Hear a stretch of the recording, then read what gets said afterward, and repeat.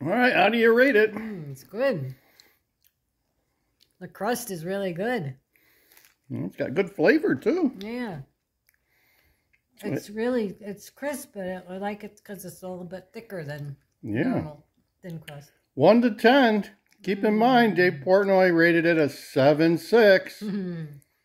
What do you give it? I would say an 8. An 8. There you go, guys. Sal's Susie-Q Slots rating Sal's Pizza Company from Algonquin. Awesome pizza. Awesome pizza. Hot out of the oven, and we're having dinner tonight. Winner, pizza dinner.